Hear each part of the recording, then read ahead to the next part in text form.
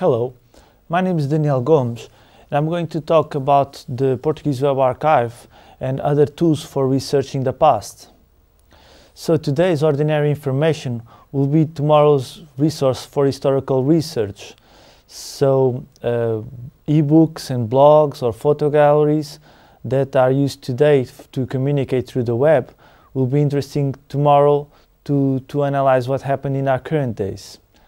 Or maybe not, because the information that is available on the web is extremely ephemeral. So as Tim Berners-Lee put it in 1998, there are no reasons at all in theory for people to change URIs or stop maintaining documents, but millions of reasons in practice. So tools to access information that disappeared from its original sites are required. And I'm going to present some examples of these tools. For instance, if you use the Firefox browser, you can install the Resurrect Pages add-on that enables you to quickly access alternative resources to find a previous version of a given page. For instance, in this case, you can see that this URL originated a file not found error, and then when you use Resurrect Pages, you can try to find a previous version of this page on the cache of search engines or in web archives. Another interesting add-on for Firefox is the Memento Fox add-on. So this add-on installs a toolbar that enables users to travel back and forth in time to see previous versions of a given page. So what this add-on, he basically accesses web archives to gather previous versions of web documents. So there are several web archives worldwide, and most of them they provide URL search, a URL search service.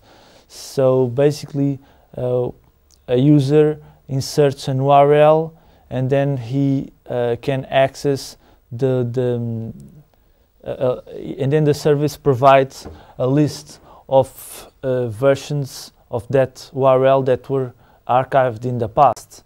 But the problem is that it is extremely difficult for users that are trying to find given information that was published in the past to know the exact URL where this information was published. So what people need to take advantage of web archives and to explore the information that is archived there is that they need full text search services similar to search engines, so that they can search the past in the same way that they search the current web. So people want to Google the past. So to try to fulfill this need, the Portuguese Web Archive provides a full text search service. So if you access archive.pt, you can insert a set of keywords and then define the time span where we want to search. So in this case, we are looking for Hurricane Katrina, and we want to find pages that contain the words Hurricane Katrina that were archived between 1996 and 2010. The Portuguese Web Archive contains mainly contents related to the Portuguese community, but the interface is available, the user interface is available in Portuguese and English. If you combine this tool with the automatic translation tools such as Google Translate, although most of the contents are written in Portuguese, you can still find interesting information that was published in the past. The Portuguese Web Archive search service is also available via Open Search Protocol. So in a nutshell, the Open Search Protocol enables to submit queries to a search service and then receive the results in a machine understandable format, in this case an XML format. But from a practical point of view, OpenSearch enables users to add a direct search box to a given service. So in this case, if someone needs to access or to search the Portuguese Web Archive very frequently, he can, this person can add this search box and then directly submit queries to the Portuguese Web Archive.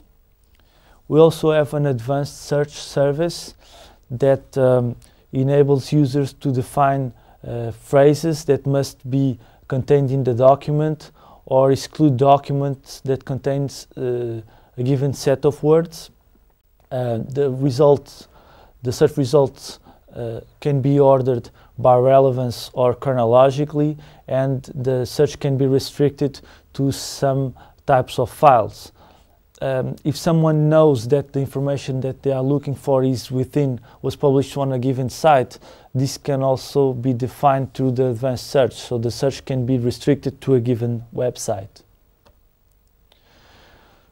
We also have a tool that we call the History of This Page bookmarklet that can be installed through our website. We have all the installation instructions available. So basically in Firefox you just have to drag this button to the toolbar and it will become immediately installed. And then after you install it, you get this link here on the toolbar, and if you are accessing pardon me, a given page on the current web and you click on this link, you can immediately get a list of all the versions of the page that were archived in the past, and then you can select one of them and see how the page was in the past. In this example we can see a version of the page that was archived in 1996. So how can people collaborate with the Portuguese Web Archive? Well, web archives must select information to be collected from the web, stored and preserved for later access, and it is unattainable to archive everything. It is not even technically possible. But this doesn't mean that we cannot archive most of the relevant or the most relevant websites. So in this sense, anyone can contribute to suggest a site to be archived for later access through this URL here. On the other hand, people can also contribute to web archiving by following recommendations to publish preservable websites. So there are some requirements that must be met so that information can be preserved for later access. Some are more technical, for instance, to use open formats, but some other recommendations are quite simple, such as to always include publication date within the document. You can find a list, a document available on the website through this link here, where you can find all the recommendations to publish preservable websites. This also following or creating preservable websites as additional benefits, because by following these recommendations you are also creating sites that are more accessible for people with disabilities, and also that are better processed by search engines. So you will also receive more visits from this kind of services. To collaborate with the Portuguese Web Archive, you can also disseminate our project. So if you want, you can follow us through this site here. We have several dissemination channels,